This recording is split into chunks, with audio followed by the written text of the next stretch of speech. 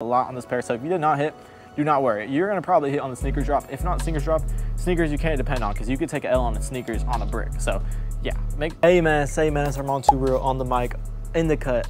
As y'all can see, and today, the lighting's gonna be kind of kind of bad in this video, excuse my language. It's gonna be kind of bad in this video just because it's nighttime right now and I have nowhere else to really record this. But anyways, we're gonna be talking about the Black Cement 3s that are about to drop November 23rd. Yes, they're dropping November 23rd, which is next weekend, next Saturday. But they just shock dropped yesterday, so yeah, I'll talk about it. I hit on the shock drop in a size 11.5, but before I get in this video, drop a like, drop a sub, hit the notification bell, all that good stuff. And a little fit check of the day. We got the EE shorts on. I don't know if y'all can see it in a white t-shirt, real basic, but yeah. Anyways, so the Black Cement 3s, they just shock dropped yesterday at 2:23, which is kind of like a weird time. They did like, I'm assuming 23 because Michael Jordan's number was 23. So they did at 2:23 yesterday, which was a Wednesday. So very, they always shock drop out weird times. Honestly, nothing's really a shock drop nowadays because everybody on Instagram and everybody in the sneaker game usually knows 15 minutes before they drop. If you're active on Instagram, you really don't even have to be in a cook group, but cook groups can honestly help you a lot. Hold on one sec.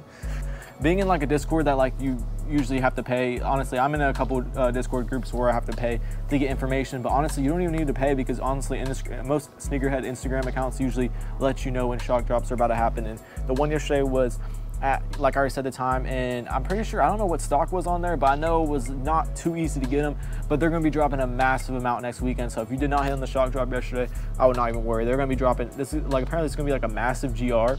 So I kind of want to talk about resale predictions, like how much are these going to be going for. Honestly, it's honestly going to be a brick or it's going to be a flip. Which one is it going to be? I think honestly it's going to be like in the middle.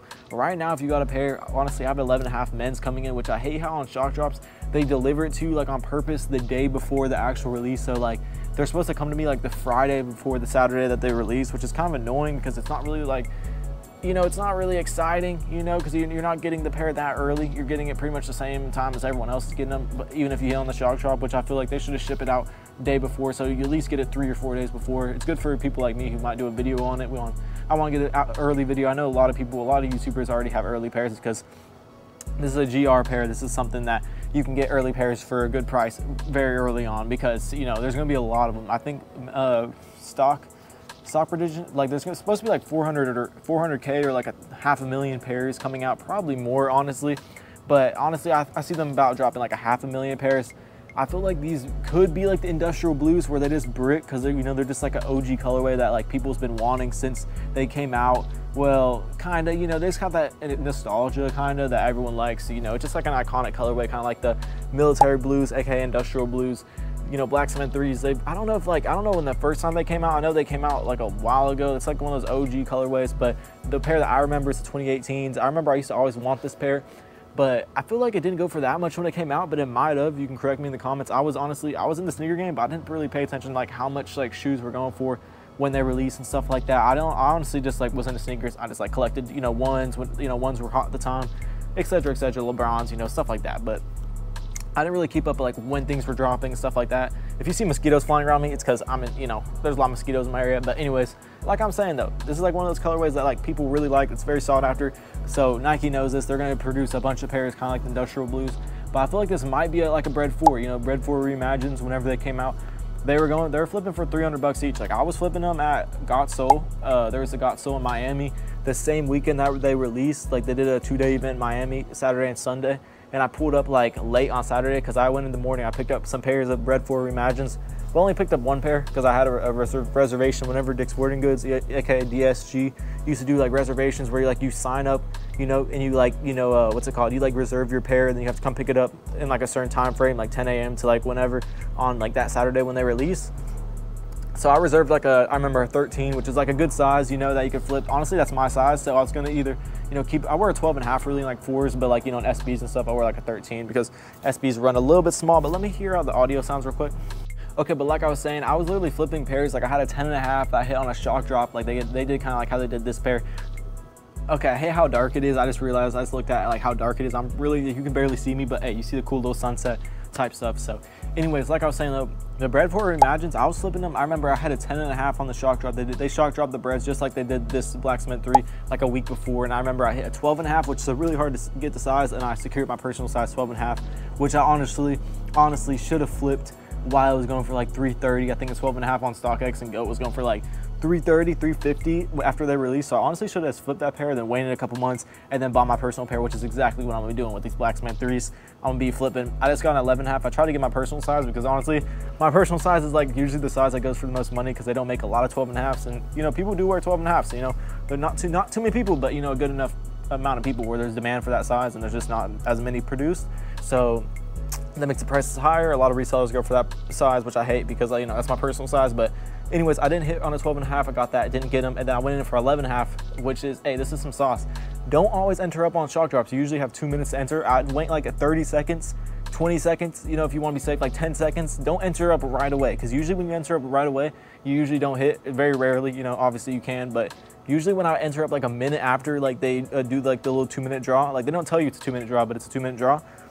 I usually went like a minute. I went like a minute and a half, and then I like entered it on an 11.5, which is still a hard size to get, and I hit. Like a lot of people did not hit on 11.5 and like 11 and 12 sizes that people wear. You know, most people did not. I saw a lot of L's. I saw a lot of W's, but I saw a lot of L's. So they didn't shock drop too many pairs. They're gonna save a lot of pairs for the massive GR.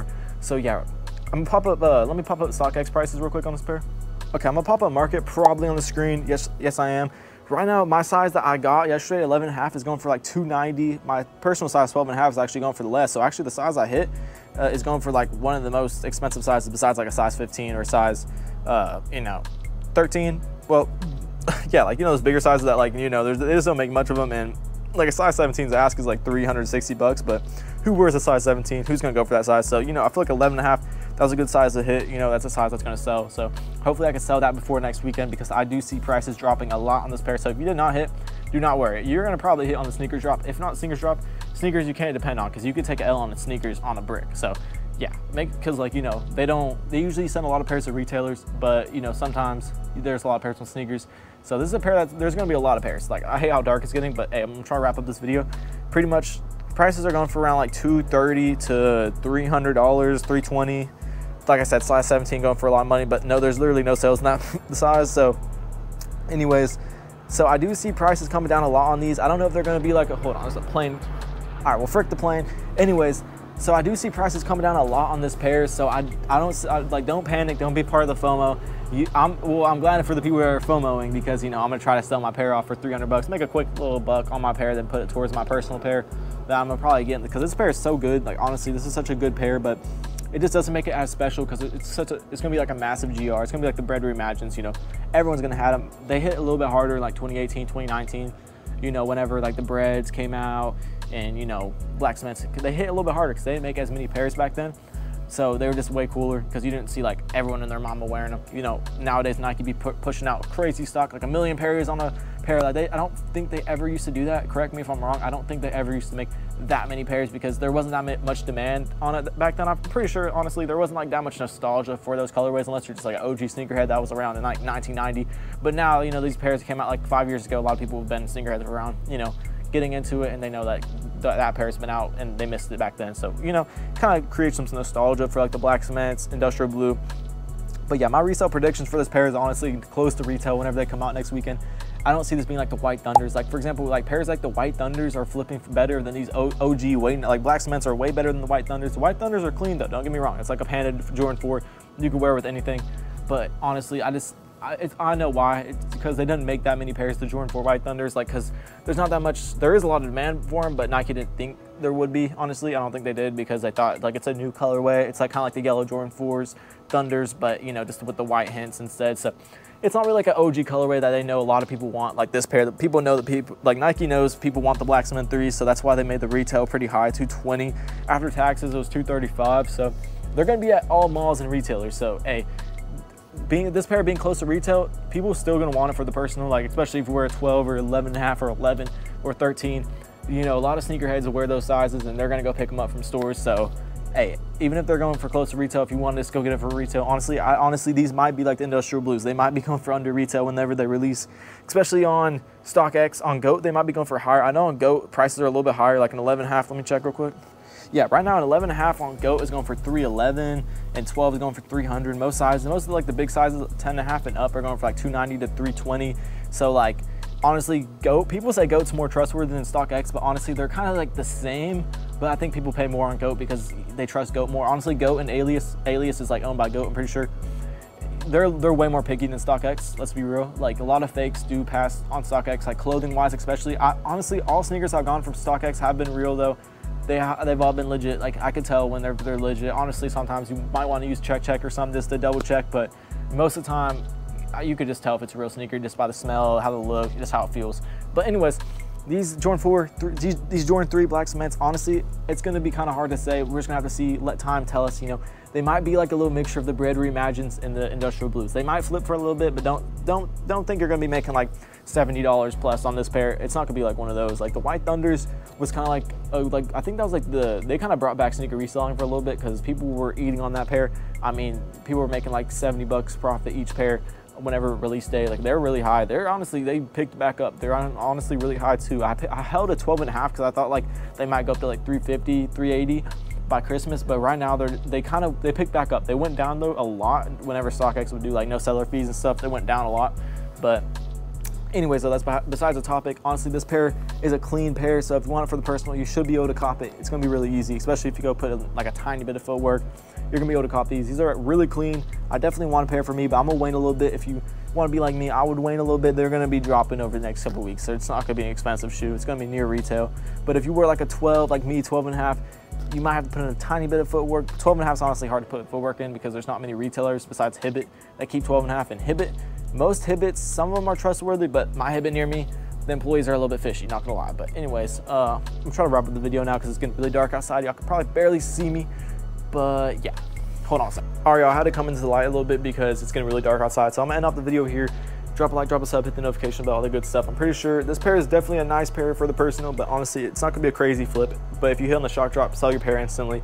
Try to get a sale on like something, I don't know. If you wanna drop it off on an app, you're not gonna get too much after fees. I think, honestly, if you want a little sauce, eBay's the best for selling, honestly, because they take 8% off most sneakers that are over like 200 bucks.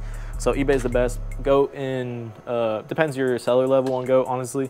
In StockX, honestly, but honestly, I stay away from those two apps. But if you want to, you just dump them off on there. You're gonna make more money. It's gonna be like a Jordan 4 industrial blue. Honestly, they're gonna drop close to retail whenever they release at all these outlets and all these, well, not outlets, but you know, all these retailers and all these. They might hit the outlets in some size. It's not gonna lie. You're not gonna see like a size 12 sitting in an outlet, but you're definitely gonna see some 7s, some 6.5s, those small men's sizes that no one wears.